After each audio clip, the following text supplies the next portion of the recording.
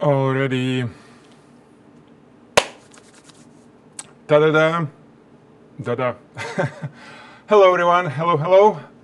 Welcome to Photigy Friday Photo Talk. I am Alex Koloskov, founder of Photigy School of Photography and your host today. Today we'll be doing a few things. The most exciting, it will be, two things. Workshop, sort of like little workshop.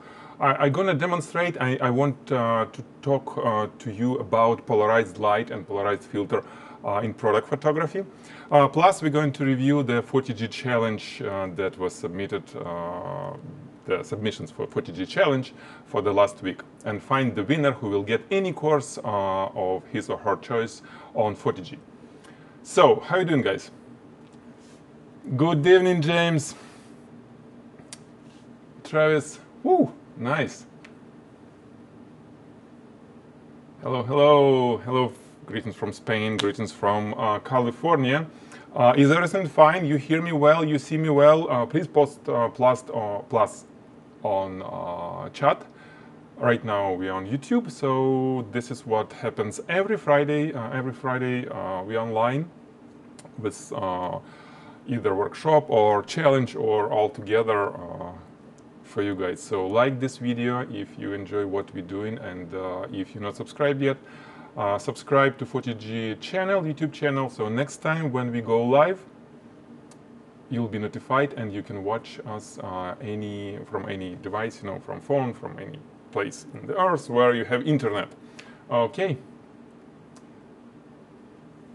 Evertuber, Nadia. Woo, nice. Thank you, guys. I see pluses, so all is good.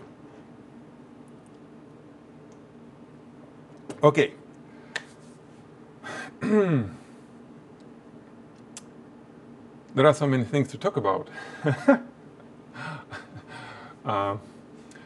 Because of all these events, you want to travel, right? I want to travel, but I don't want to wear a mask in the plane. Crazy thing. And it's summer, it's time to travel. Anyway, polarized light and polarized filter.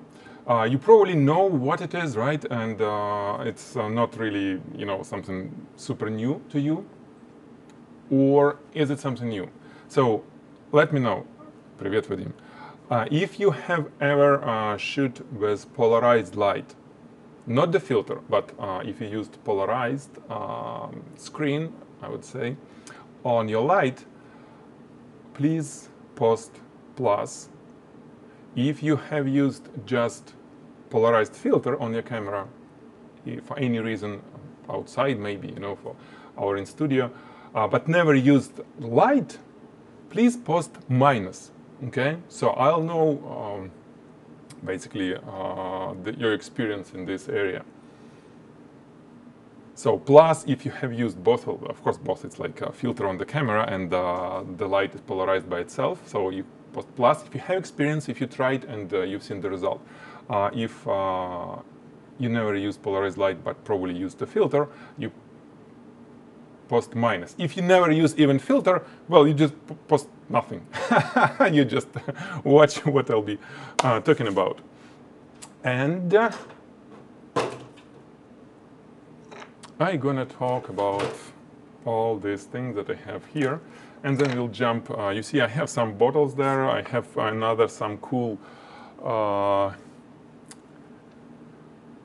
subjects that we can try to shoot with either polarized filter alone or polarized light.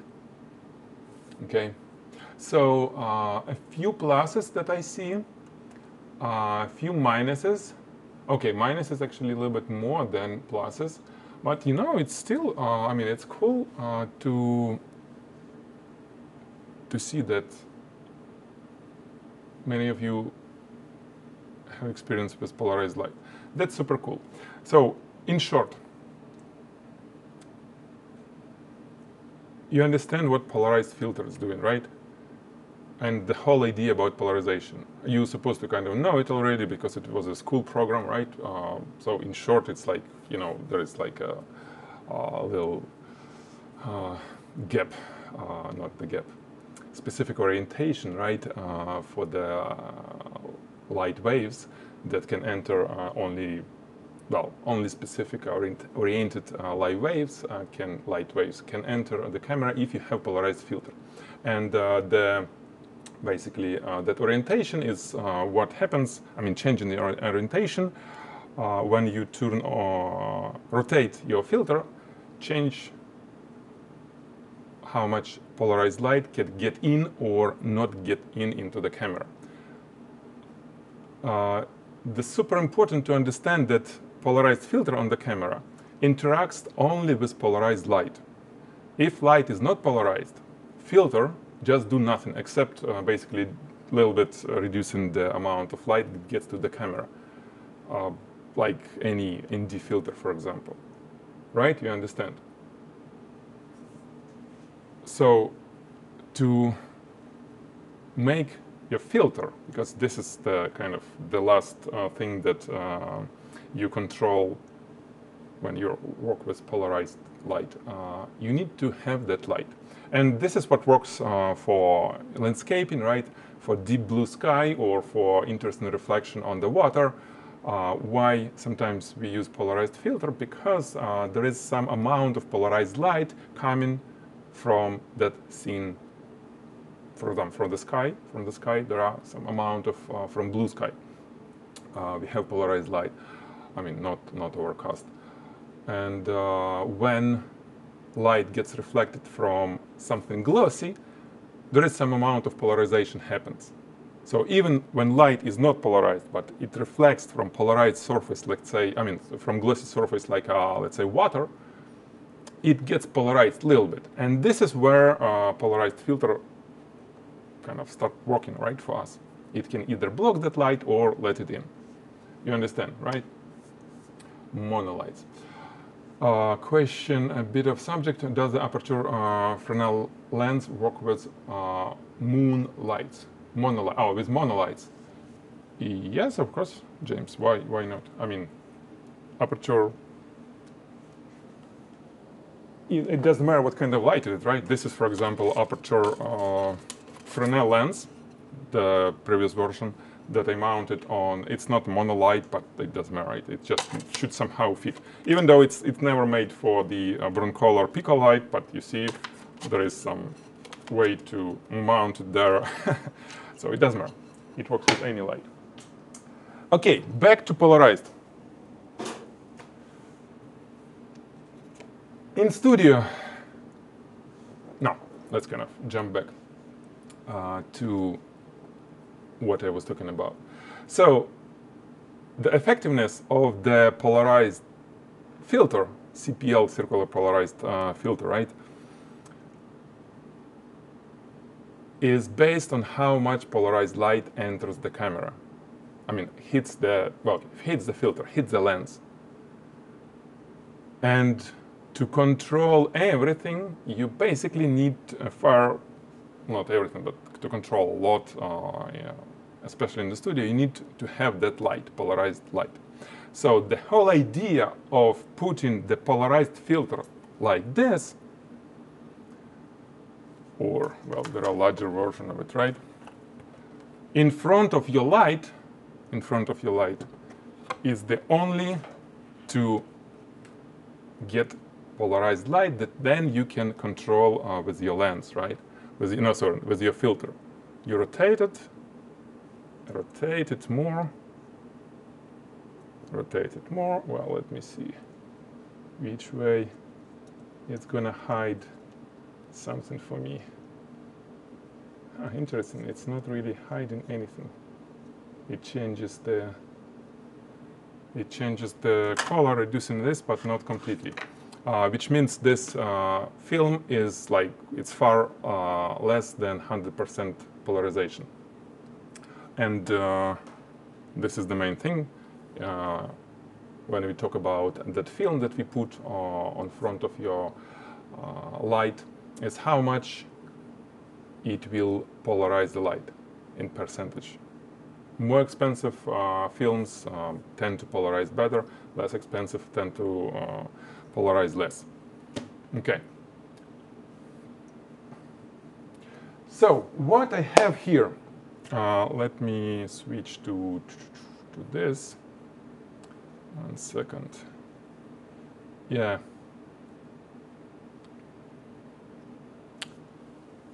We don't have much light, but it's a good thing because you're gonna see a little bit more of what is going on. So I do have two glossy subjects, and actually let's do this. Oof. Yeah. Let's add one more. Oh man. Let's add one more.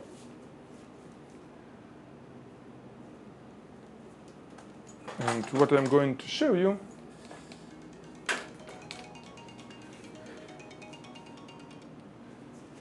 is how this light that I have here gonna work with these subjects. Okay. What I have, this is just a little softbox. Okay, this is a little softbox that it's box light from brown color, but the idea is just a softbox. And I have, well, I just used that, which is not super nice, but it will work.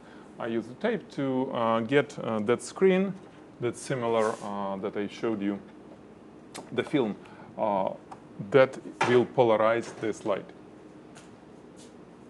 And the main challenge, basically, to work with polarized light, that you can't really get it large enough because it will be too expensive to cover, let's say, your diffuser or something. So mainly we use polarized light for the spotlight. And I do have another spotlight with polarized film, so we'll play with it as well. But here it will just be more visible when I will use a softbox. So it's softbox with completely polarized light. I mean, not completely polarized, but all the light goes through the film, right? And one more thing for you is, let's say when you need to have a softbox, let's say, with the polarized filter on it, it's polarized the film, basically polarized light. And you don't have softbox, or you don't have a large enough diffuser. What you can do, you can add polarized film on your diffuser. For example, this is savage plastic, piece of savage plastic on one side, and the polarized film, the polarizer, on another side. This is linear polarizer, I think, and this is, I think, circular. It works both ways, but I think circular is a little bit better. So when you do this way, then you can put your light behind and get it polarized. Question for you, just to check, because I think it should be super easy, but answer me this.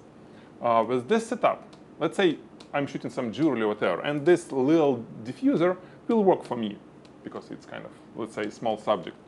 How are we going to position where the subject would be and where the light should be to make it work? This side is a diffuser, savage plastic.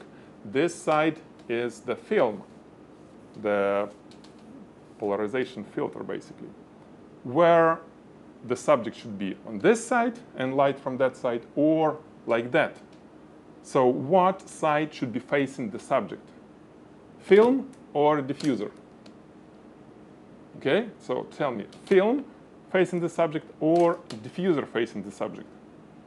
Okay? And meanwhile,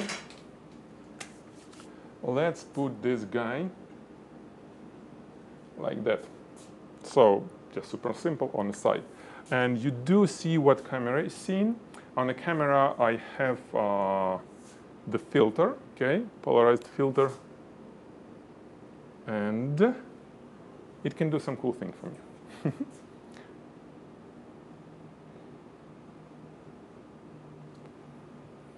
So first of all, you know what?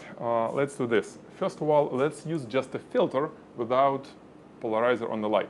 Because these three subjects, at least partially glossy, the filter by itself should work, right? Because we know that from glossy surface, light gets polarized when reflecting from glossy surface. You understand, right? So let's do this. Before I run this, it will be a little bit more interesting. I got just a regular strip box. Okay, just a completely regular strip box over here. Okay, I will turn it on. It's number 4, I think. Yep, those. Number 4 will be on. This will be off. And this is actually, we don't need it that much. Okay. So let's see. If we just take the picture, it will look like this, right? I didn't rotate anything. Let me rotate it. You know, it's hard for me to see the reflection. So there is a reflection, right? This is the reflection from strip box. And I'm going to rotate the filter, trying to reduce it.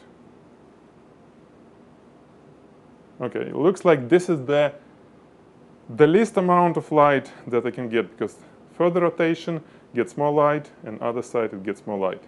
So this is the minimum, okay? This is the minimum, and let me do the maximum. Basically, I'll rotate it like this. And the difference is actually very little between this and that, right? Just so what it means. Filter alone, polarized filter alone, it's circular polarizer. It's from B plus W, you know, that brand, black and white, right? It's a cool filter. It's relatively expensive and good quality filter, and it still doesn't do a good job, because the polarization that happens when light reflects the glossy surface is not enough, right? It's not enough. It's just maybe like 10%. Let me see what you guys were answering here. Diffuser phase into the subject polarized before the diffuser. Okay, wow, I got something really cool for you to discuss now. I was actually surprised, guys. Wow. Okay. So, садись двойка. It was when they run a test or a quiz in school, in Russian school, not in Russian, in Soviet Union. Like, you know, score is 2. 2 out of 5, it's really low. 1, it's like parents will kill you. Anyway, so what I was saying, that you know, you can sit down. It's 2 points for you only out of 5, which is bad. Whoever said the diffuser should be facing the subject, you guys are wrong, super wrong. Why? What happens with polarized light when it hits something that's not glossy? It will lose polarization. It's like, you know, hitting the chaos, because this is what matte surface is doing. It's like, you know, doing all, I mean, kind of randomizing everything. And diffuser, it's basically matte surface that kind of let light through. And it doesn't matter what kind of light enters it, but the output will be always non-polarized light. It will be just regular chaotic orientation of light waves.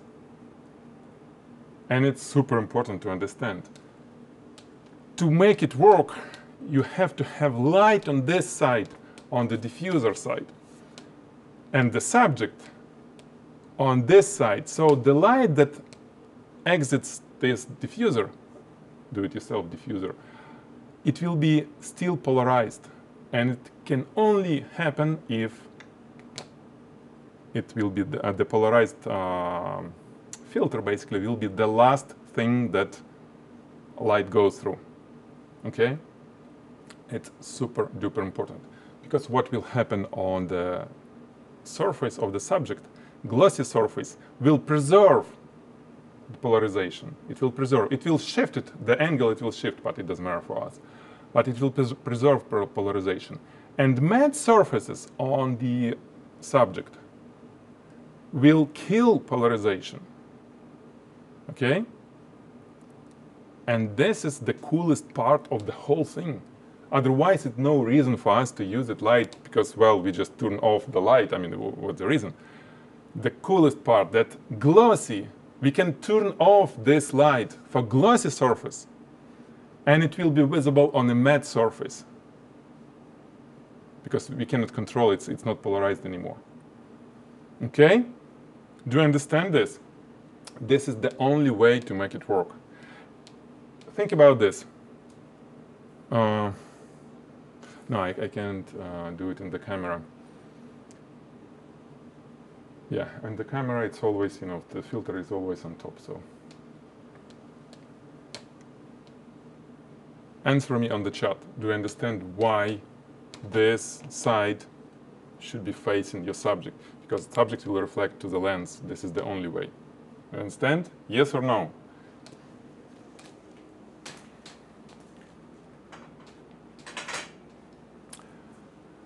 What we'll do a little bit later today, it's interesting. I didn't try it myself. I do have this cool light. This is the optical smooth light from Godox. We have a review for it on Photigy channel if you want to kind of see how it's cool it is. And I have put the piece of polarized film inside before the lens, and there is a lens. On my opinion, it shouldn't be affecting the polarization, I mean the lens, because lens, it's a clear glass, so it's not supposed to kill polarization. It should work this way as well. But we'll try. Maybe I'm wrong. Maybe it will reduce polarization, you know, the lens many times. Who knows? We'll see. Yes, okay. Okay, cool. We legit. Kinda yes or kinda no. Okay, super. Thank you. Thank you, Hamoudi, Vadim. Okay. So let's jump back to our stuff. Again, guys, if you like what I'm doing here, please like this video and subscribe to Photigy channel. Okay, this is your little contribution to what I'm doing here, just like your thank you, right? Okay. So you understand that there is no reason to use just the regular light, but not polarized. Let's now put our polarized light. The same place, basically. Turn it on and turn it off the other light. Okay. So let's see now.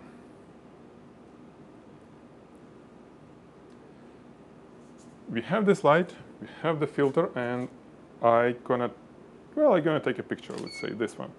So, and this this way it doesn't make big difference, right? However, if I start rotating it, I can hopefully change something.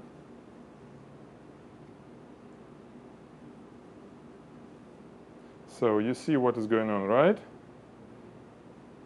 And it's visible that it's not completely killing it, sort of. So two pictures, one and another. Okay? Huge difference, right? I mean, just enormous difference. No, this is something else. Yeah. This is with and this is without. And it's, you still see that it's not completely dark, right, on the glossy surface. What it means? It means that it's not 100% polarized light. So there are some amount of light that, you know, is not polarized, and it gets through all the filters. I mean, it gets through this filter, and it's not being suppressed by polarized filter. However, where it's cool, if you look at the brightest things, let's say if we shoot this little thingy again, what we have is the main reason in general why we could use polarized light in the studio.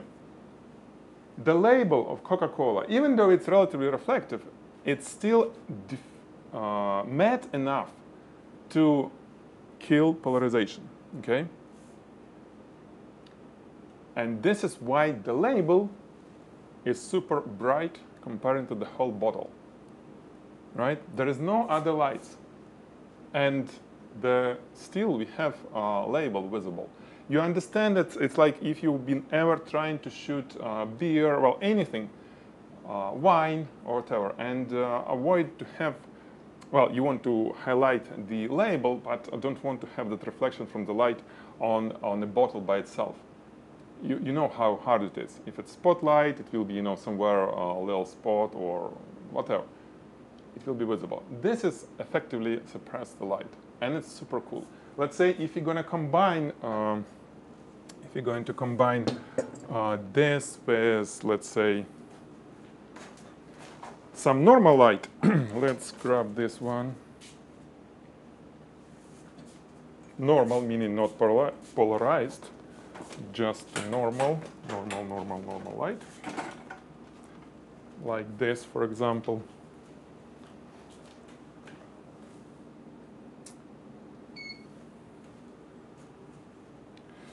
And I just want to be it somewhere like that, for example, right? So what do we have now? The super simple shot of the bottle. We have some edge light, which is kind of cool, nice, on other side, right? And we have a very little light on this side. And this is super cool. Again, it will work for anything, especially for subjects where there is a cool mix of matte and glossy surface. If it's all glossy, that's so-so, it will kind of suppress. If it's really matte and glossy, it will work. Let me try to, find, and hopefully I can show you. 1 second. If I have, let's say I have some bottle of wine. Yep. And it's interesting, will it work for this or not?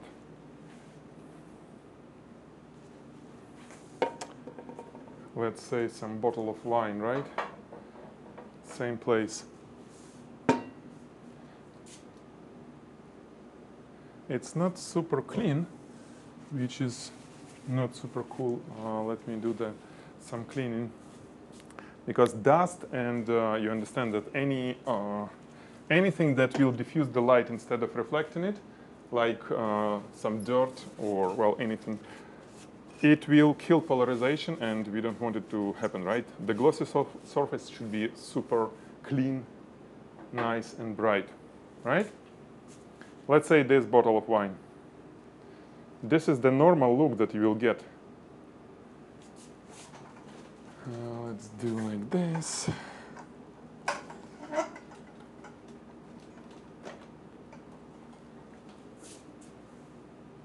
Yeah, almost.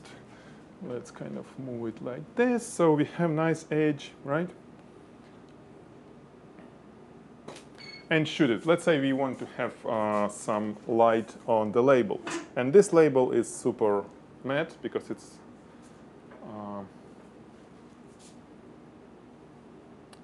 it is paper. So I set the focus on the label. And we do have this reflection from the box. This label is large. If you have something smaller, it will be even more kind of visible. And if you shoot it like this, it's not going to look nice because we have a reflection from this box, right? However, if we want to suppress it, we do rotation. It's interesting. You see how it suppresses this light as well? Do you see how it kind of runs? But it's interesting. It's relatively well. Oh, wow. Holy schmoly. This is cool. Look at this. So there is no light on this side, but label is highlighted. This is kind of cool. This is nice. What's cool, though, we do have reflection here from this light, but it's almost lost here. huh, just because the polarized filter is effectively killing this polarization. And I think I know what happened. It's interesting. Why it's so much different? It might be, let me see if I'm right or am I wrong. Yeah, looks like the bottom of the bottle reflects not this light directly, it reflects reflection on the table from this light. So light gets reflected on the table and then it reflects back. Maybe double reflection, kind of increase amount of polarization. Who knows? But this is what happened. Okay? And yeah, this is actually super cool. I like it.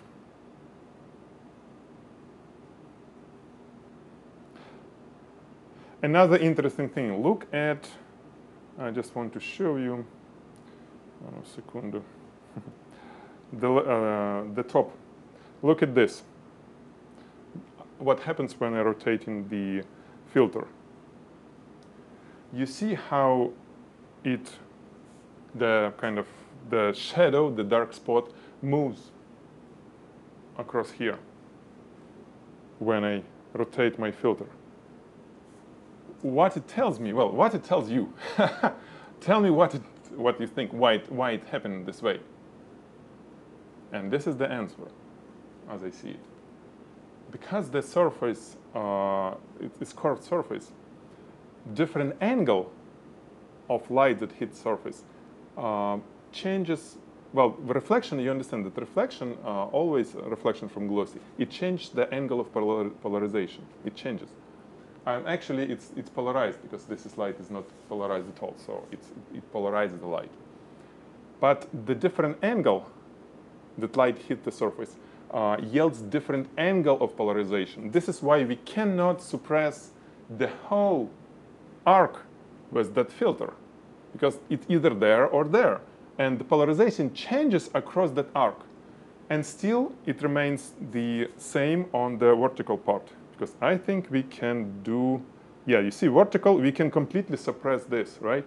Because here it's not being, I mean, it's the same angle of polarization. So all this, you know, it's lots of things for you if you never thought about it. But even with polarized light, when you have curved surface, you won't be able to, let's say, completely suppress the light. Only on flat surfaces it will work the best. Many things like this. When you work with jewelry, it's just the best use of polarized light, actually, jewelry photography. And we have a course, you can check it out, where I show you. Because there are so many things comes to reflections, then refractions, when light goes through the gemstone and reflects from it. Not just from the surface, but from internal surface, so it gets through. Polarization just does some crazy stuff. So you'll enjoy it. Okay, and the last thing before we do Q&A. No, it's actually running quite late. We'll do some Q&A in a moment, and then I'll jump on the review and challenge, Photigy challenge, and find the winner. What we can do, possibly, the very last piece that I want to test, I want to get this spotlight.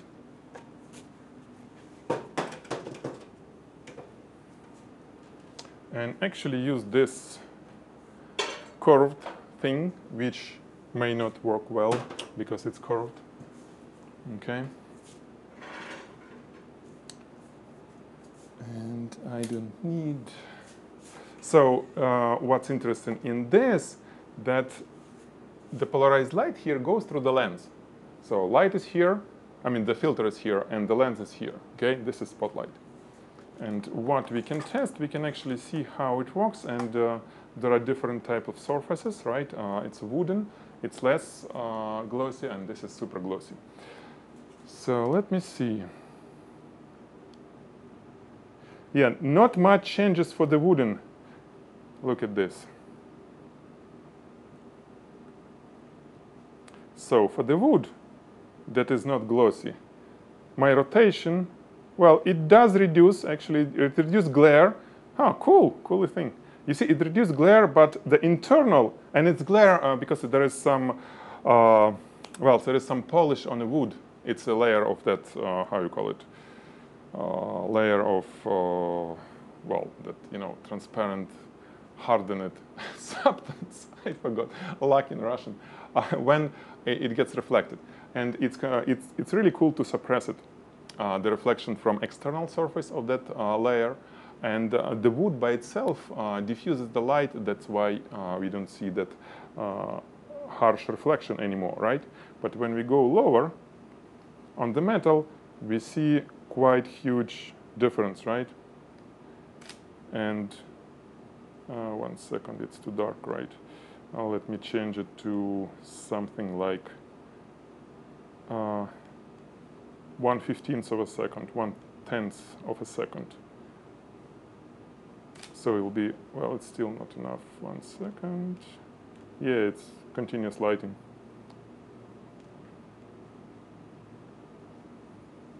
Okay. And to do this, I'm going to shoot remotely.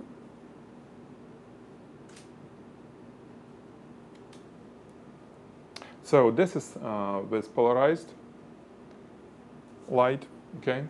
We do have reflection on the metal. It's less visible, but it's still quite visible. The wood by itself looks cool. And if you remove this filter and make it, instead of 2 seconds, 1 second, to reduce the difference of how much. You see how wood look like. Actually, we can even do more. No, it's still, no, it will be good. So this vs this. Wood looks better. And my idea of having the,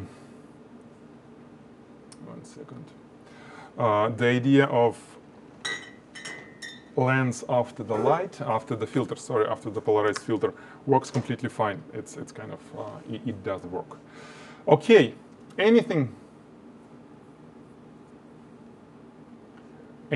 that veneer, lac, yeah, veneer, thank you.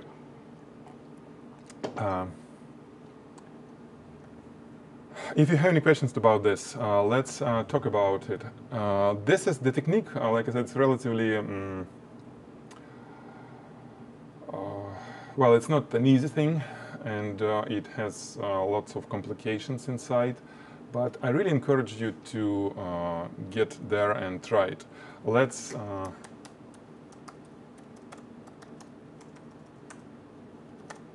do this. Let's do just little research, okay, on a polarized filter on Google, and you can see that there are plenty options, even on Amazon, where you can buy polarized film sheet, right? Different sizes, different prices, and it's A4, for example. This is the size close to what I have on that filter, $20, right? You can always check. Well, of course, wavelength should be visible light, not something crazy because it's not gonna work. And you can check it. It may be not part of this description here, but there is some coefficient, how you call it, it's in English, when it tells how much, basically, how much this film polarized, the effectiveness, the sort of like effectiveness of the filter, okay? So, and there are larger, of course, options for this. Anyway, we about to jump to our challenge. Hamudi asking Alex, I have a question. If you use 2 polarized lights, one of each side of the bottle, and rotate the filter on the camera to get rid of one reflection, and the other side rotate the film on the light itself, does it work to get rid of both reflections? Yes, it's supposed to work well. You can, of course, rotate the light, or you can rotate the filter. It works both ways, and it doesn't matter what to rotate. It's just easier to rotate filter. So when you have two lights, two polarized light, and one filter, you have not only one, how you call it, like axis of change. I mean, things that you can change. Basically, it's between one light and one filter, but you can rotate another light, and it will affect the image. However, I don't see much use of it, because you see, you're supposed to kill both lights, right? And when they oriented the same way, oh yeah, okay. So talking about this, when if to kill the reflection from both lights, yes, you need to orient them so they will produce the same angle of polarization. You understand, right? And it's not visible. I mean, I have no idea what kind of angle on my one light, and I have no idea what another light. So yes, we should rotate each light. Let's say we can set lens to suppress one light, and if other light is not suppressed, we do rotate it till it's suppressed as well. So it will be equal, the same angle of polarization on both lights. Does it make sense? It's a little bit harder for me to kind of put it nicely, but I hope you understand. So yeah, it works. We can even play with this, but yeah, it's not. Is it rotatable here or not? Let me check. Oh yeah. Like 1 second. Where is my light? Where is my filter? The little one. Here it is. 1 second. So yeah, we can have light here, we can have light here, right? Two lights, both of them polarized. And we can see how it suppresses one light. 1 second. It suppresses one light, but other light is bright and opposite, right? This is kind of, yeah, this is how it works. So let's say I suppress this light. You see that it's not quite visible on the left side. And then I need to rotate my light to get suppressed, right? And you can see, actually, you can see how the same film, but this side is way brighter. And it tells me that going through the lens is not perfect, right? Ideal lens, ideal glass wouldn't change polarization, but not ideal one, and especially it's not super expensive lens. It's a lens not on the camera but on the light. The glass is probably just regular, well, not regular, whatever. It's not super duper glass. It reduces amount of polarization, so it gets more normal light, just non-polarized light through this, and this is why it's not as effectively suppress this comparing to that one. But the idea is the same, right? We do rotate, and it does work this way for us.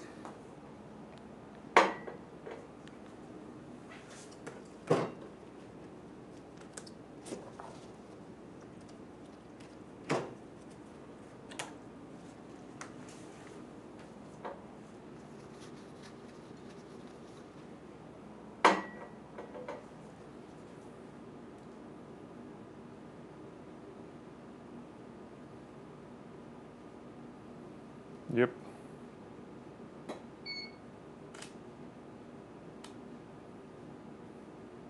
Yeah, this is cool. And even without the lens now, we can check and shoot with just this light. We do not have reflection.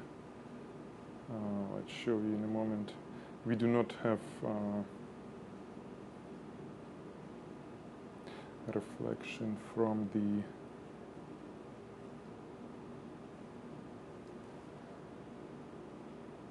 well, yeah, it reduced by a lot of this spotlight. Even though the spotlight for this bottle is not really needed. Bottle looks cool without it. Okay. So let's talk about challenge. Okay, there is a question from Evgeny. Алекс, вы не тестировали, насколько слабеет свет с этим поляризационным фильтром. So how much the polarized filter will reduce the amount of light? I didn't test. I mean, I didn't do any specific testing. On my kind of rough observation, it's about like 1 f-stop reduction. So let's say 1 f-stop reduction because of the filter on the lens, plus 1 f-stop reduction because of the film in front of the light. So 2 f-stop reduction. Yeah, you need more power to kind of get through. And well, either more power of your light, or you can bump up ISO and 2 f-stop up, and you should be good to go. ISO 400, the same thing. Alex, did you mention the size of the softbox camera, right? The size of the softbox. Well, you've seen it. It's not large. This is box light from Broncolor. It's a box light. Right. This is like, yeah, this one.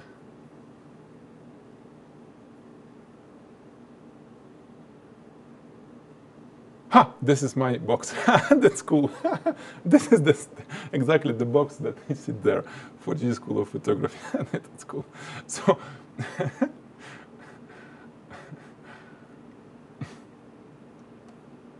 yeah, and this is our stuff that I was shooting with the polarized light. With jewelry and stuff like this, it's super cool. We do have this lesson. It might be on in Pro Club. I'm not sure if it's open or not, and actually maybe there is some really old link. Let's see.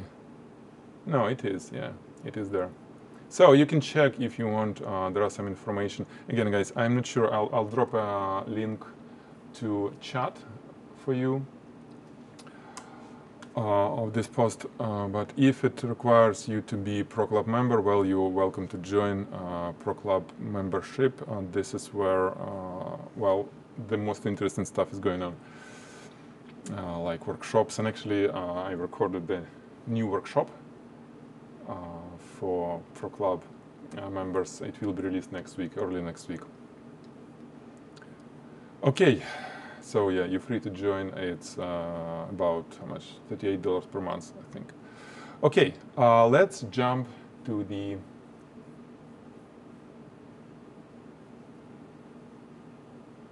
the size or the price. Yeah, the price for this guy, this box light. Yeah, it's nice price. It's cool price. As usual, Broncolor. They have beautiful pricing. They have beautiful lights, and well, all the gear is super cool, super reliable. But it comes to the price. What I can tell that with Broncolor, I bought it used a long time ago, maybe like, I don't know, 12 years ago or so. And I didn't buy it for $2,800, of course, this box light. It was probably somewhere like $500 or $600 on eBay. But the beauty of this, that it works all the time. And I don't know how many actual years and pops was run through that light.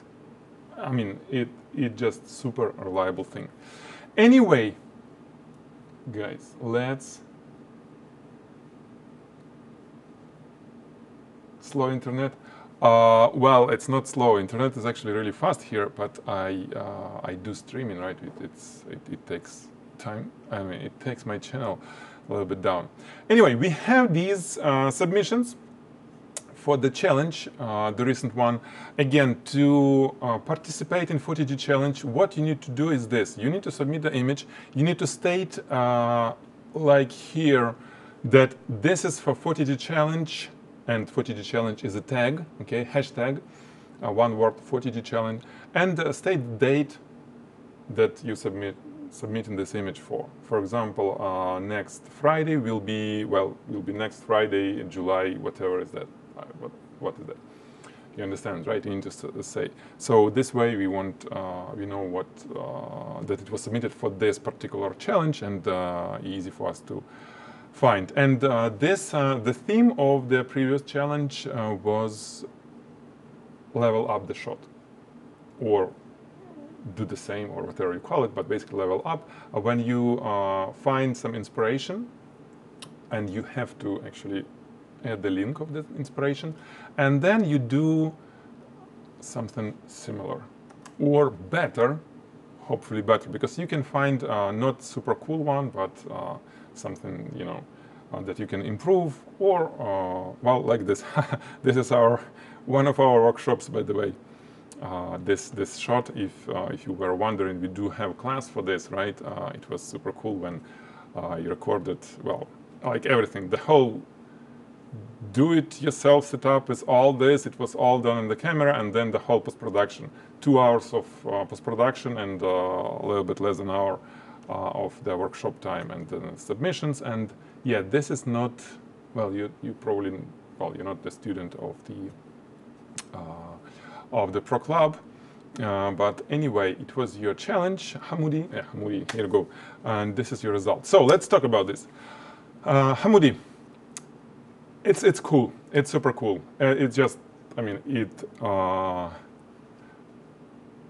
the first impact, emotional impact, is really good. Then I kind of start looking at the details and, oh, okay, there are some. But, you know, emotionally, again, this is nice. But what if you would have Louboutin, you know, Louboutin, right? That we used. Why we used Louboutin? Because of the red bottom, right? Red bottom on the black one. So this is why red paint on the black. Just imagine that you would have red bottom and this paint would be red. It will be just like 2 times more of emotional impact. You know, super easy trick, because for you it doesn't matter what kind of color, right, to throw.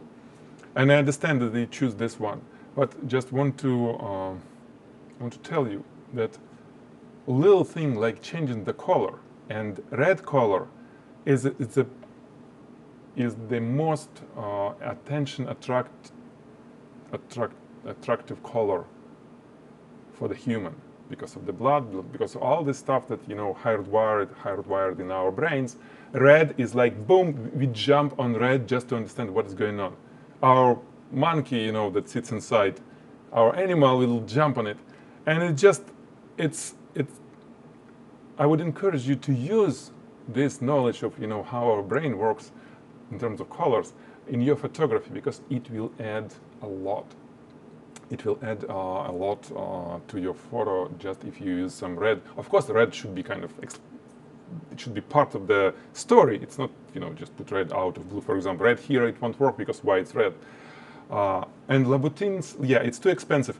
I didn't buy those Louboutins. No, I just asked the friends, you know, between here in Bay Area, hey, you know, girls who have Louboutins, and boom, looks like there are Louboutins, and I borrowed Louboutins and we shoot them, and it was cool. No Louboutin was damaged during the shot. So, Hamoudi, this is cool. Technically done really well. The shape and, again, still kind of continue that emotional impact, because it's not technical, it's more emotion. The look of the shoe is something that could be way more, not better, it's not better, way more, how to say it? Well, it will attract more attention if it would be more expensive, and because those Louboutins, they have very, you know, tiny, shit, I forgot all the words today. The way that it looks, it's way more sexy, and again, this is something that attracts attention. So this is one thing. Technically speaking, your shoe that you used, it's interesting surface. Here, I see that it's not really glossy. There is some texture, right? There is some, 1 second. So talking about this reflection, right? Yeah, there is some texture. And it's not super glossy, we see it. Here, it's more like, it's almost like glossy, but a little bit kind of dirty reflection.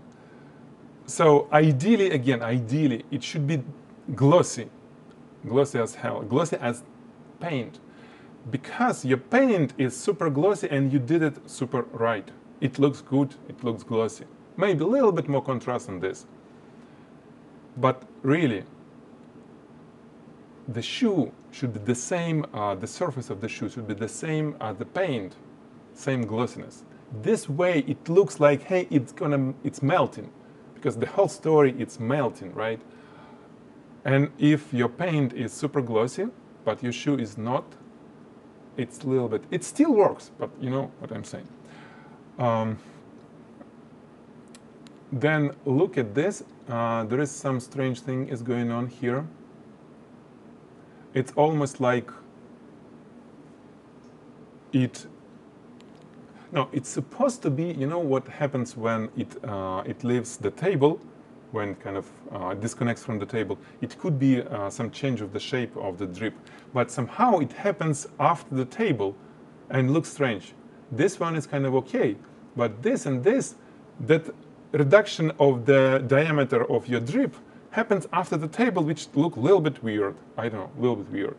Same thing happens here. It's almost like, you know, you have like a plastic that kind of gets inside another plastic. So there is like connection, like a tube, you know, one is a little bit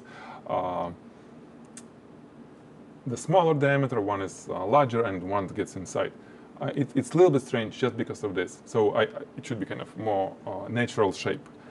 Other than that, it's super cool. I still debating with myself about the room on top. For the Instagram, the square probably the best.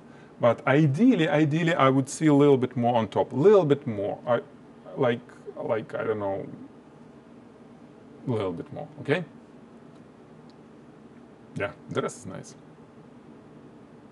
So basically, it's vertical shot. It's not square. Vertical shot. It is semi-glossy. I understand this is semi-glossy. I see the shoe is semi-glossy, but it's better to use a glossy one, just because paint is super glossy, right? Sexier, elegant. Thank you, guys. Elegant. Yeah, it's elegant. Oh, beautiful word. Okay. It's very cool shoe, and black can be dramatic and powerful too. How could you do it here to give it more punch? Yeah. That's, I mean, black could be. It's just saying that, you know, if it would be red, it would be even more. Here it's cool. It's because it's black and white type of image. It's nice. I guess that the paint went tightly under the side of the surface as it ran. Lightly under the surface. Yes, maybe, John. I don't know. But again, it's look a little bit strange. Again, maybe it's how it is. And here is strange. Alrighty, Hamoudi, thank you. Really cool job. Really good one. And next one. So we do have, yeah, it's all mentioned and all it's cool and it's super good in terms of it qualifies. And let's jump to the photo that inspired. That was the inspiration. Okay, nice. We do have a beautiful splash. Yeah, beautiful splash. I would critique this one as well if I would well, want to, but not right now, not today. It's a good shot. And you have something similar. So the idea is to have splashes that hits the subject and kind of creates all the thing. And you know, on shots like this,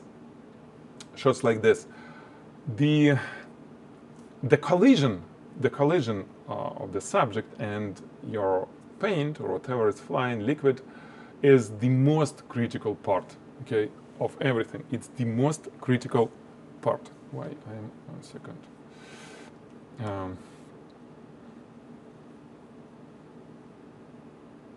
Let me be like that. Well, of course, it's most challenging because of this.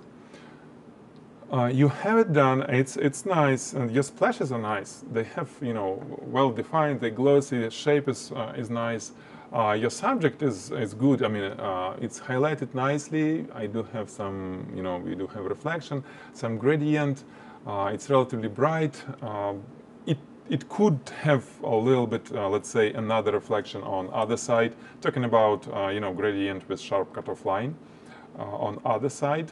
Let me show you what I'm talking about. So, like here, you have some reflection, but ideally, since it's probably a relatively glossy surface, you could have, you know, sharp cutoff line and then some nice gradient. However, it's not a showstopper. The biggest kind of, it's not an issue because it looks relatively good, but that impact, what is not enough, what lacks of your impact, that flying kind of post-impact liquid that flies all around is super thin. And it's a little bit unusual because if we have such nice stream of liquid coming this way, right? It's thick, it's full, and then it booms, and then it gets so tiny. It's fine, but in ideal situation, it should be thicker, and in general, these shapes should be a little bit more interesting. Here on the shot that inspired you, how we can make it larger? I cannot. It looked a little bit better, but still, you know, some little parts that might not be as good. The ideal thing when we have it's kind of really, you know, flying. If you look at, I can show you in terms of you know, all this splashy stuff. It's probably on certification program. One second. I did a long time ago. It was first in my life and in career of educator, photography educator. It was first workshop we ever, I ever did. It was a long time ago in Atlanta, in Georgia.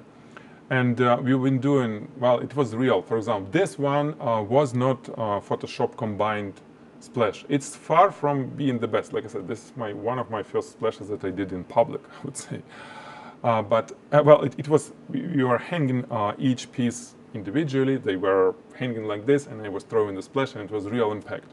Of course, there I was a little bit composing after that, because we had several shots. But you see, when it enters this way, it's visible that it was real impact, because it's like, you know, many things went more natural way. So that natural look is super hard to preserve, it's super hard to do, but this is what you need to aim for, okay? And let me see if I have another example. There is some advertisement, splash advertising. So where I can show you something that will look like the real impact. Yeah, probably this one. Yeah, there is not much impact, so it's not. I can't really show you. So back to this. The rest is super nice. I like the you know, background spot. It's nice, kind of all around. This colors. If it's yellow, if we have some glossy, looks like golden stuff, right? And we have deep blue and we have white. You might try to, well, at least next time, choose a little bit different color for your background, because I'm not sure if it's complementary color to what we have on the subject. It's super, well, it's really subjective talking about colors. But it may be better, for example, for you to use yellow, for example, dark yellow, almost like a gold, instead of blue, and then it gets to the, you know, brighter part. Just because we have some yellow here, right? There is some on top, or it could be blue, like close to the blue, of course brighter, but on the can. Okay. Other than this, super good, and yes, like, and I hope, yeah, I follow you, so I need to make sure that I follow, what they're talking about, I have follow, yeah, and let's like it, and let's follow each other, guys, because it's super, these are super good photographers to follow on Instagram. see what kind of work they do. Alrighty, next one. From Storia. Inspiration, second image. Yeah, I remember this image that we talked about last time, and you kind of redid it. So heads off, my friend, for you. I mean, kudos and heads off and all this, because you did it. This is, I mean, it tells me that you are really passionate about improving your skills, improving your photography. You take the critique, right, and you try to implement something, you do something different in trying to make it better.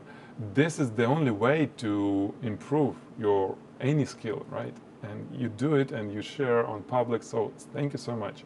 It's like the best possible outcome of out of my critique is this, you know, that I was dreaming to have. You did the improvement. I'm not sure if you can get, yeah, this was your original, guys. If you didn't see the previous critique session that we had last Friday, it was the image. You can check what I was talking about, and it was the improvement. So you see there are some changes. And yes, I like it better. What is going on with you? iPad going crazy. I like this better.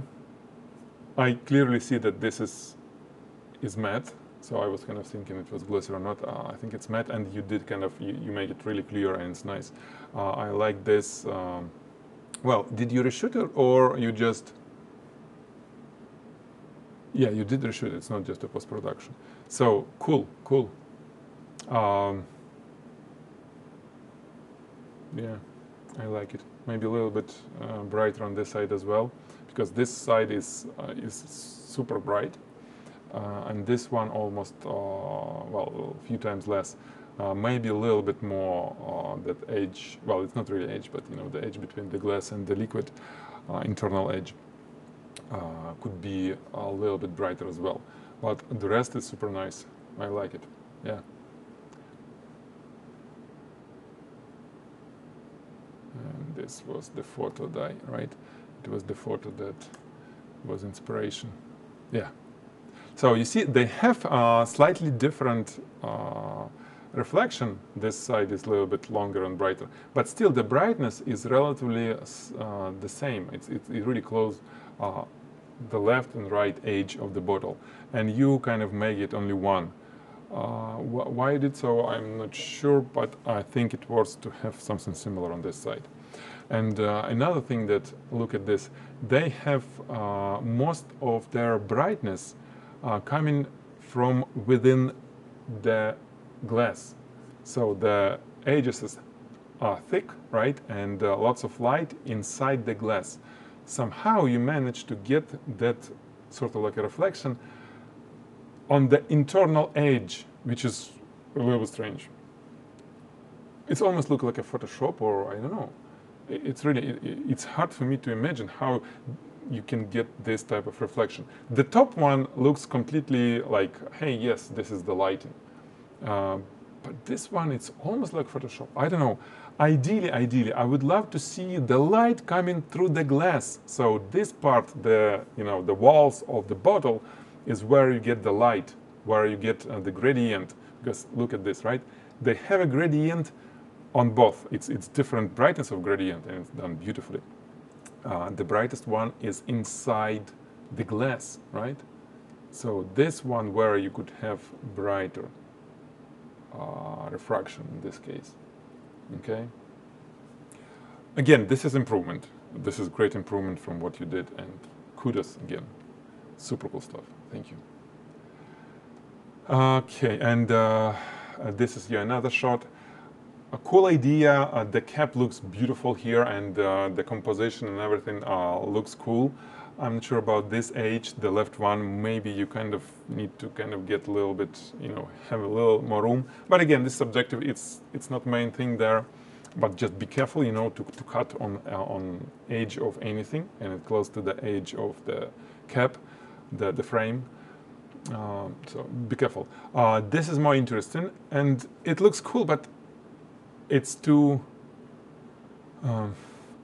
The glass is too anemic, I would say. You know, it lacks reflections and refractions and gradients. The glass is almost like so flat. And the liquid, because of this, again, liquid doesn't have much of the gradients. Liquid almost, for me, look like it's matte. You know, like there are liquid that's almost like a milk. You drop few, you add a few drops of milk, and it gets, you know, like that. It's matte. It's not transparent anymore. It almost looks like it is, but I'm sure it's not. And here it's, you know, it's a little bit disconnect. The bottle could have, again, considering how dark your left side is, your bottle could have darker edges and have more gradients on it. It's too plain. The top looks great. You have bright areas, you have dark. It's super cool. It's not too dark. It's not too bright. The cap looks amazingly well. The glass is what needs to be worked out here. Okay. So thank you so much. Maurizio, right? Glamour, yeah. Okay, next one, guys, is from Yets 1000. We're going to follow this great photographer. Let's see what he or she got. Wow, this is very first post. Woo! Congratulations! And you have 27 followers, guys. Let's follow this beautiful photographer because he or she did a great work. Here's the link, or you can just type Photigy challenge on Instagram and find and follow. Let's follow each other, or let's support each other because it works. We are the community. So this is the, well, I can tell what the inspiration was. Inspiration was the image from the course that's now part of certification program, and the image is, let me see, I think we have it here. Oh no! Oh, did we? No, really? Oh, here it is. So this one. And what I can tell, you did even better, because this was from the part where, you know, it's the very beginning, so it was relatively simple lighting setup. It was nothing complex. It was just, you know, hey guys, let's try to shoot it this way. What you did is super cool. It's good. It's nice. It's like, wow. So, few things that I can tell you on where to improve.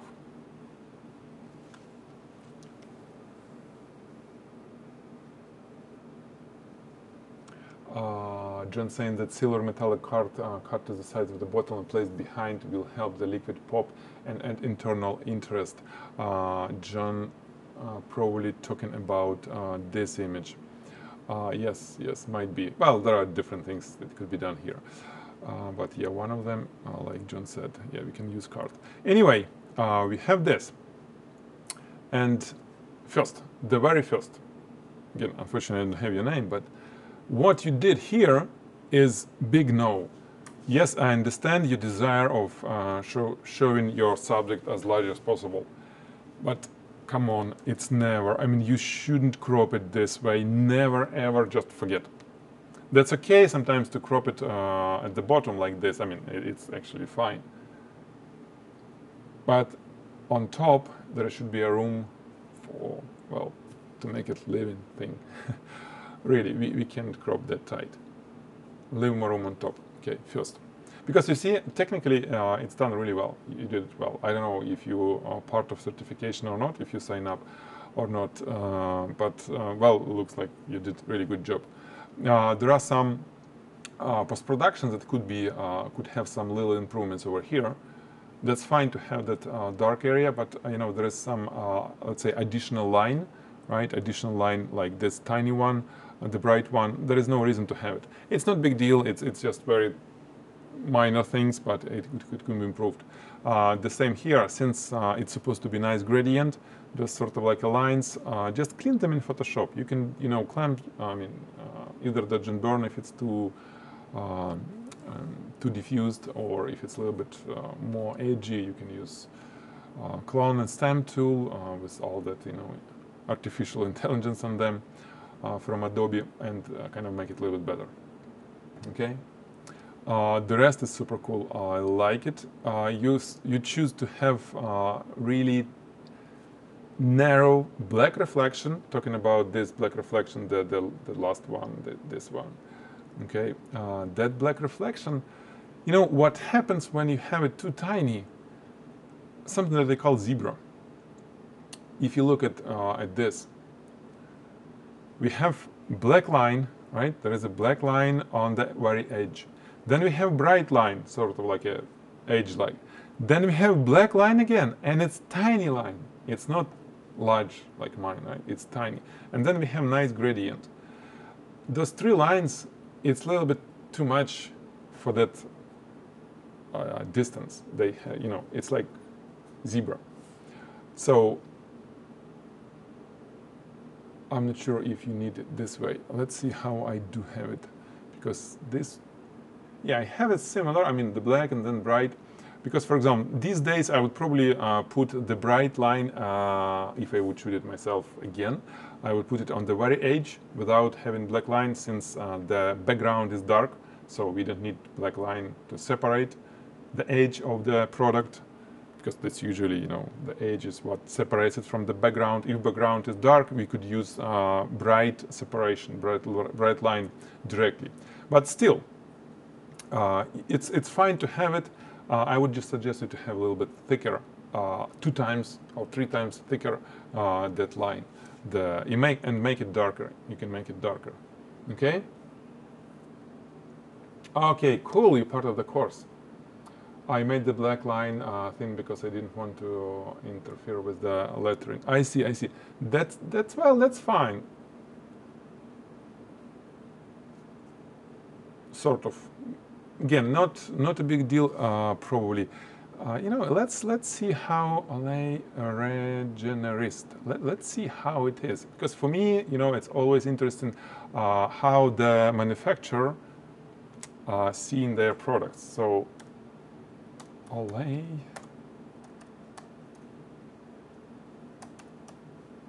Regenerist and images, if they ever have something nice. So, for example, this one, it's on a bottle, on the case, so this is kind of what they think this is good, right? You see how they did it? They did it, can we tap to zoom? Zoom. So, lots of Photoshop, it almost like rendering. But you see how they did? They have lots of lines, actually. They just make it sort of like under the label, right? It's under the label, which is kind of cool. Well, they're not affecting the label, so you can do the same. Because it's okay to to shoot to the composite image. Let's say you have nice the bottle itself, whatever you want to put it out there, and then you use different light, like a polarized light, to highlight the labeling, and it will be sort of separated by light, and then you can put it together in the layers if you want to be really high-end type of thing. Okay, this is what it's okay to just check and see how it got it done. But the shot is great, so thank you so much. I'm sure you'll get a nice critique on this on the program as well from the instructor, from Andrei. He will give you a hard time, I guess. Okay. Yeah, rendering, yeah, it was probably rendering. But even with rendering, with the lighting the same, it doesn't matter if it's physical subject or they have rendering, they put light, they put softboxes, they put diffusers, all this in the program.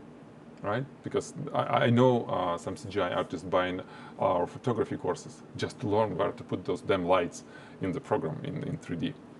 Alrighty, so thank you. And the next one, I think it's the last one. No, it's not last. Let me see. Oh man, I kind of really, why I'm so slow today? so many people. Thank you for liking, guys. Thank you for liking this Friday talk. Just stay with me for a few more. I kind of will try to run it a little bit faster, maybe. So, Yana Blanco.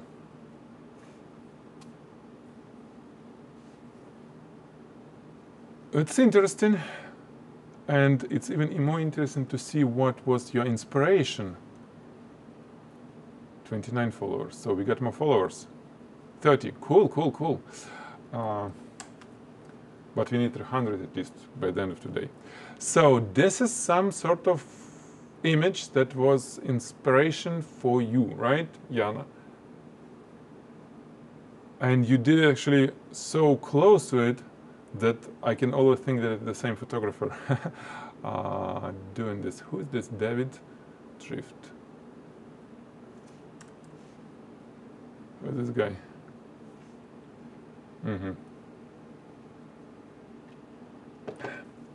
David Parfit.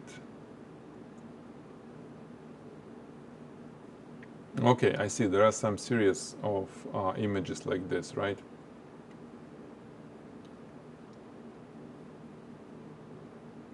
Yeah. So, Yana, in general, it looks interesting. It's kind of, there is a mess, right? When I see this, I see the mess. And it's not just a mess because lots of items are laying around. It's a mess, like, you know, I have just teenagers, my daughters. This is type of mess when things are basically dirty, not just, well, why I was mentioning girls, because it's sometimes in their room something similar. So let's say the powder is on the box. I'm not sure why you made it, but okay, again, it's a reason, and you see it this way. Then some cap with some stuff inside, right, like this one. And it's all quite messy, which is not the most kind of attractive, aesthetically attractive thing. Because what usually happens when we have all kind of stuff like this and shoot it this way, it should be some contrast between one thing and something that's quite opposite. That's what creates contrast. It's psychological contrast. It could be, you know, by light or whatever. Sometimes we have a mess and then, you know, something beautiful in the middle of it, for example. Or, well, there is something that kind of stands out, or some story. For example, I don't know, what's the story on this? It should be a story. If you would have, I don't know, like a glass of wine with, you know, a little bit remains of the wine laying across somewhere on.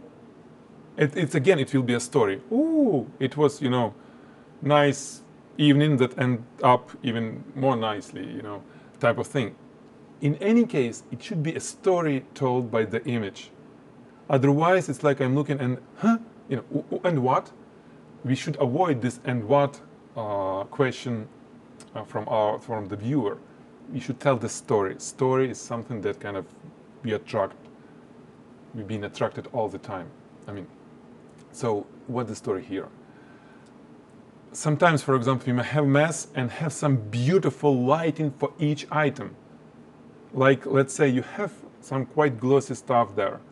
You have cylindrical items, but the lighting is super plain. You just looks like have some sort of like a soft box on top and that's it, or maybe even spotlight, I don't know.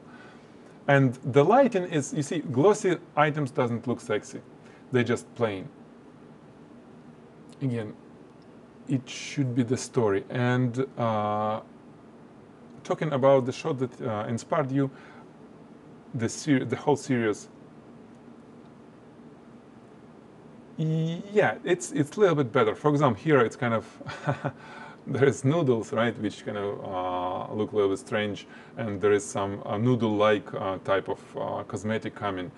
So, and you see there is food in cosmetic. Here we have some story. We do have a story. Oh, there is sushi, noodles, and then boom. So it's some teenager girl was, you know, in a hurry, eating and doing makeup before running for, you know, some nightclub dance or whatever. At least there is some story, probably, well, could be told by the viewer, right? Without story, like here, dollar bill. and all this, the coins, yes, something that kind of not coming well together with the cosmetic. Here, well, that's probably, there is less story here, but at least some nice light in here. So for you, it's a little bit like, you know, where is the story, okay? So either a story or at least a story. Ideally, a story plus a good execution. So nice lighting for each item. And then it will work, okay?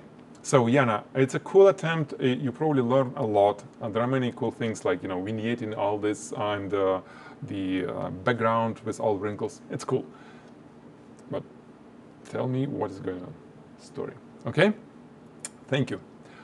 And one more. So, photo bulka, photo bulka, bulika. And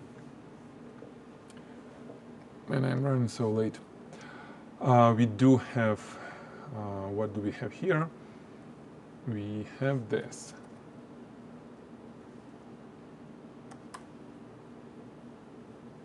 Oh. Really? Or not? No, it's the same. Yeah. Okay, so we do have oh man, cool photo. Actually, it's not super cool. Lighting is it's stock photo. And this is what stock photography, right? People not really know how to shoot stuff and selling the images because it's not good photo of this cosmetic. Anyway, and you did this. So there are two things. There are technical stuff here. You have beautiful gradient. You have beautiful gradient on half of your bottle. And actually, there is another image from you. No, it's there. I've seen somewhere another one. Anyway, oh, there are two, and this one. But both images. Look at your crop. What is going on? Why you did crop it such tight? There is no reason for this. Again, guys, there is no reason. You touch the edge of your frame with your subject. It's a big no. We never do this unless we know what we do.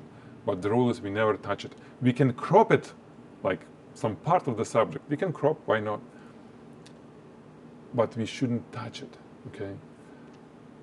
Plus more room, just, you know, for this one there is no reason to crop subject, so it should be definitely just more room around. Then you do have nice right side and not so nice left side. Specifically because of the cap, it doesn't look that nice, the other part. I see the cool thing that you did. I like this one way better than this one, by the way. These flowers, it just, what? No. No, they don't belong to this image. I mean, really, it's like what they're doing here. Some strange flowers that, at least to my taste, is completely out of, you know, out of the composition. So this is better. I'll be talking about this. I like background, which is opposite, different lighting. I remember last time I was kind of trying to do the same, right?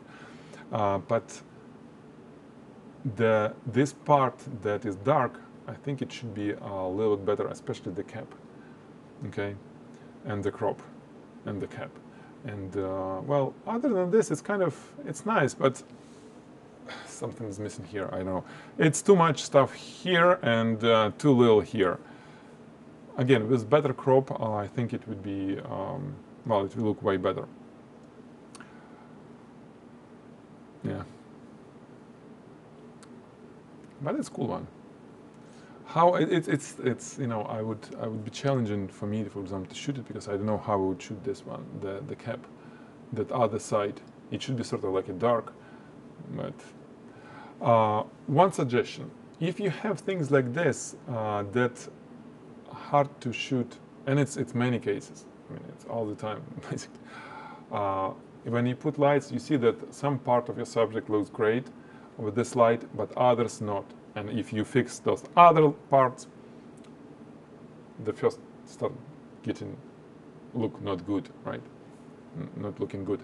And what we do composite image, right? We do shoot one thing, we shoot another thing, we move light and shoot another thing, and then put it in Photoshop. So something that cannot be done simultaneously. It's completely fine. I would definitely use different lighting for the cap and for the bottle for the left side. Really, for the bottle it's one thing, and for the cap it could be another thing with the with some tiny and really contrast gradient and stuff like this. Okay. So good. Thank you.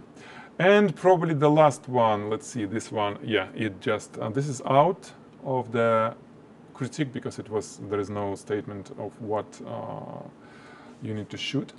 I mean, what for what date it was submitted, right? It was just a tag. It's not enough. So this one, the last one. Bob, let me follow you. Like this, okay, and actually do I have follow and like? Yes, follow and like. Okay, let's do this and let's see. Can I ask this question? Hello. Oh, you're late, but you can, yes, you can ask a question. What is the best subject to use then Broncolor box light on? Oh, the box light, the best subject. Well, somewhere where you need really uniform reflection. Because you see, on the softbox, if you don't use any diffuser with the softbox, right, you will usually end up having a really bright reflection. Talking about glossy surface. When it's not glossy, it doesn't matter what kind of box light or not box light, it doesn't matter because it's matte surface. On a glossy surface, if your composition requires the reflection to be not overexposed, not like, just a bright line, super, well, overexposed when it's completely bright. When it's completely bright, it doesn't matter what kind of softbox it is. Box light or just some really cheap softbox, it doesn't matter. You will overexpose it. But if reflection should be visible, I mean, it should not be completely overexposed. It's not like white, all the white. It's visible. And completely uniform, this is where box light will work. Because on the regular softbox, there is always area slightly brighter, and area slightly darker. It's super hard to do a uniform filling of the main diffuser of the softbox on the regular softbox because of the, it's single light in the middle, and they try to diffuse it with double screens and all that stuff inside, but still, corners are darker usually, right? And imagine that you need to kind of show that nice reflection without being overexposed. Box light, it has two flash tubes and very thick, or not very, but thick enough matte plastic, frosted plastic on front. And those tubes, they reflect lights inside and then bounce from the, inside and comes to the through the plastic. So it's very uniform feeling, and this is where box light is the best. Whenever you need it. If you don't need such thing, you don't need box light. But cool thing, it's small. Another cool thing that it's very compact, and it's, with jewelry, I was using it with jewelry with some, precise stuff. It's super cool. Okay, you bought one. Congratulations. That's cool. You definitely will enjoy it. That Broncolor, you can go wrong. Anyway. This one, and did I copy this? Let's see what it was. Gmail, no. You don't want to see my Gmail. No, you still see my Gmail.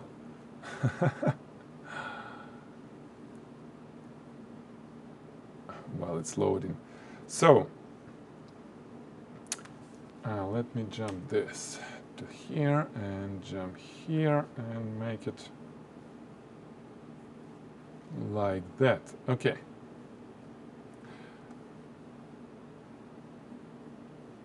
PB bop, yeah. This was the.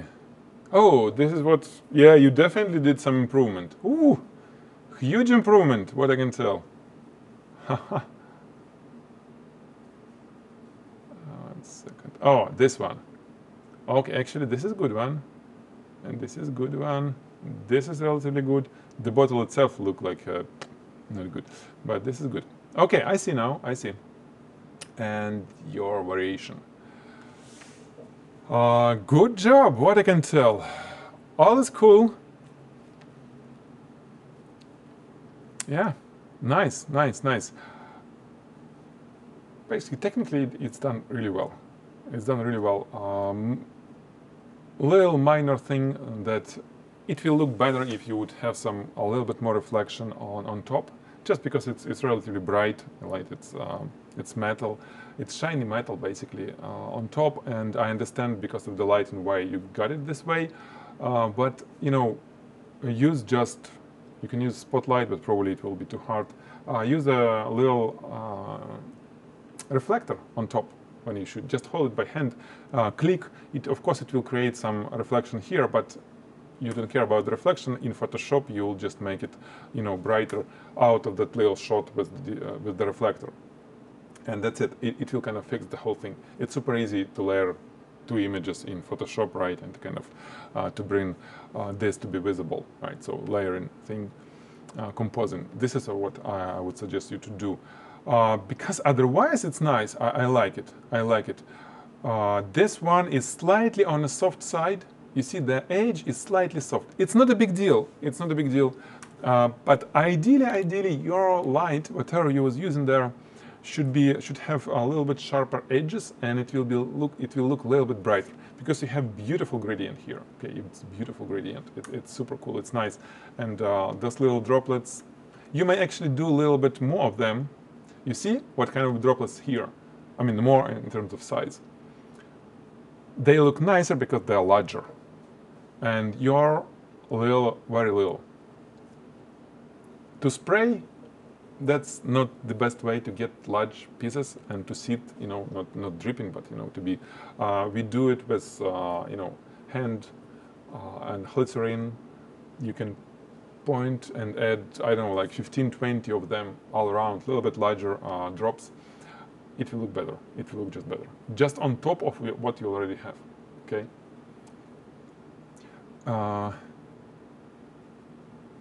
Yeah, and that's it. The rest is super cool. The rest is super cool. I like it. I don't think that, yeah, if you guys have some ideas, you can throw me, I mean, send, so I'll read it if you want to critique, but yeah, it's nice. I like it. Of course, let me see. Yeah, you see, it's a little bit brighter here. It's probably just a mineral water, right? It's a water. And this is probably a rendering, or actually not sure, I don't know. But photography level is good. Here, if it's a water, if it's mineral water, you have bright spot behind, and the bottle really dark. Why? I mean, it's not water, it's something that really kind of dense liquid and colored, and so this is probably some misalignment of, you know, what is going on in the image. Either you make things less bright, but I wouldn't suggest it because it looks cool. I think it can do just a little bit brighter the internals. Okay? And this is it. Thank you so much. We are done with the review. The rest are great stuff.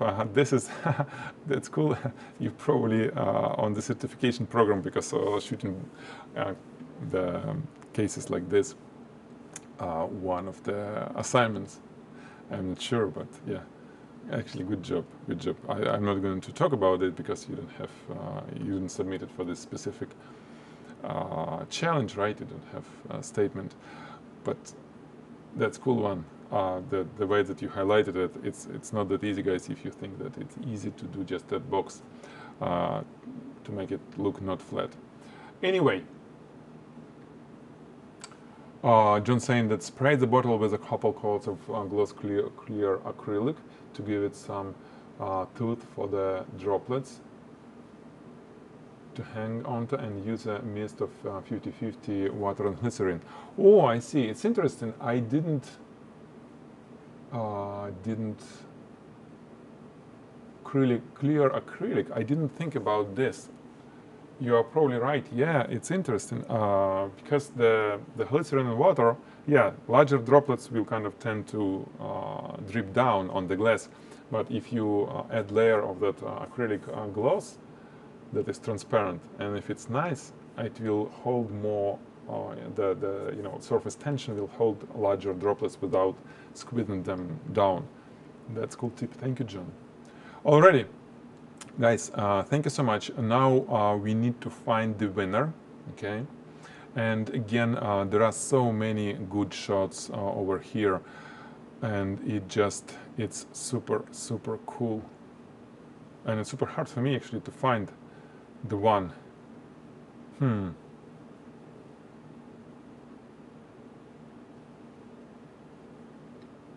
Man, Hamoudi, you already have the prizes. Man. Otherwise, you might be the first one. Then this one.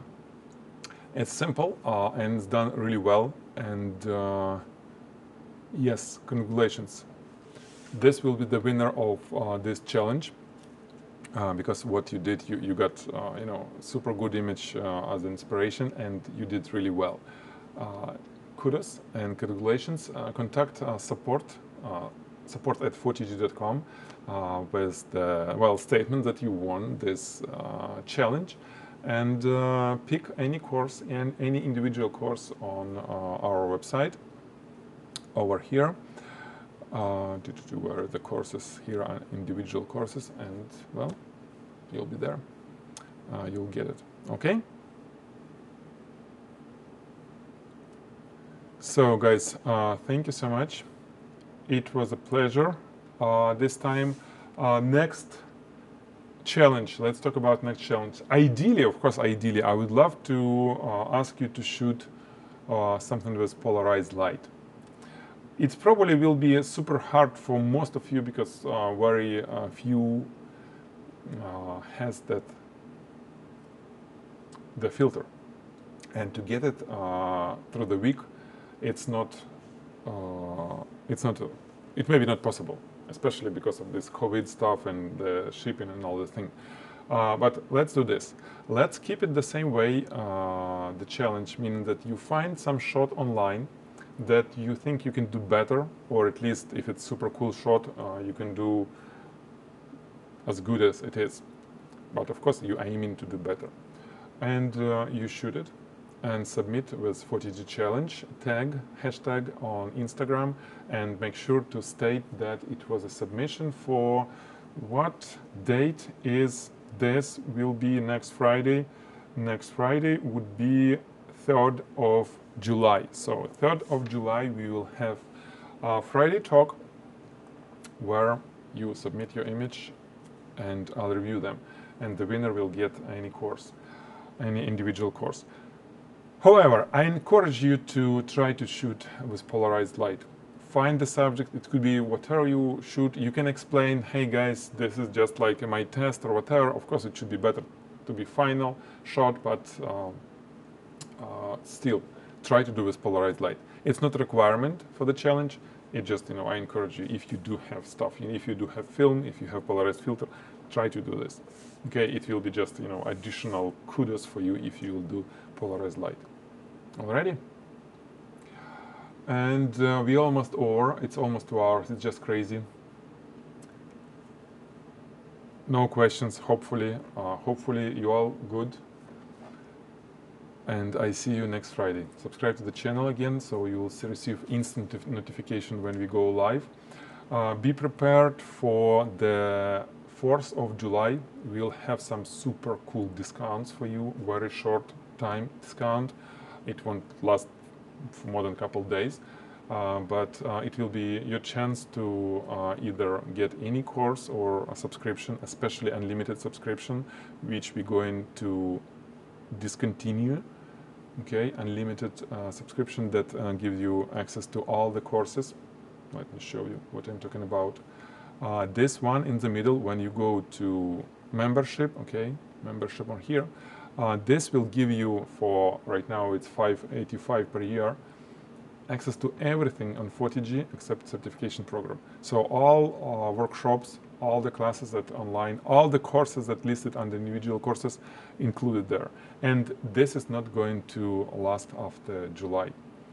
It will be gone. If you subscribe, you will have access for everything, to all new courses that is coming. Basically, there are at least 3 more courses coming this year, maybe more.